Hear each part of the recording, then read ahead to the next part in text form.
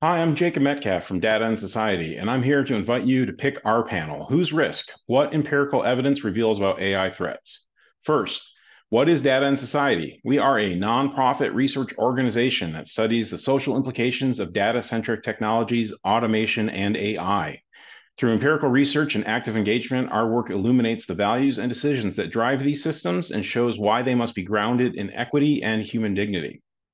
Our panel is going to make you savvy about one of the most potent policy and philosophical debates of the day, the threats that AI poses to the future. Tons of money and attention are flowing into this question, and it is dominated by the narrative of existential risk, or the threat that decisions made today about AI will lead to future systems so powerful that they might intentionally or accidentally destroy humanity.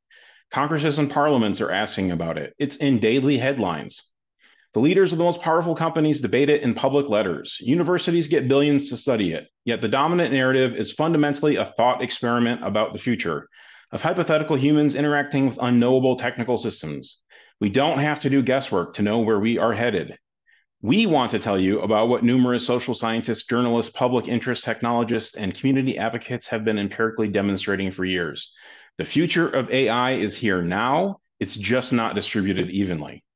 For example, Karen Howe of the Wall Street Journal recently reported on the gig workers in Kenya who are responsible for making ChatGPT safe by training it to not spit out child sexual abuse material, correcting the worst possible content for less than $20 a day.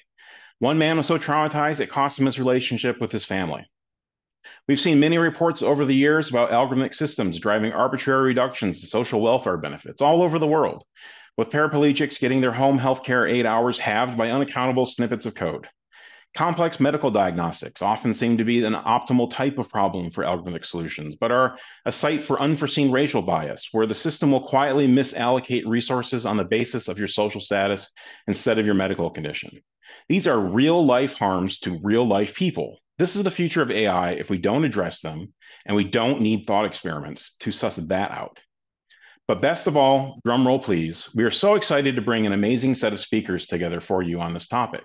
These eminent thinkers and doers in the field of AI accountability all have truly impressive track records of studying and addressing the systemic challenges in AI systems.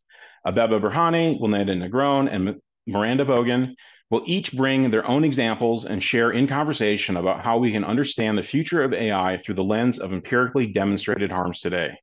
Together, they represent a diverse range of experiences, all bring knowledge of the nitty-gritty work necessary to understand and address the actual real-world threats that AI poses today and in the future.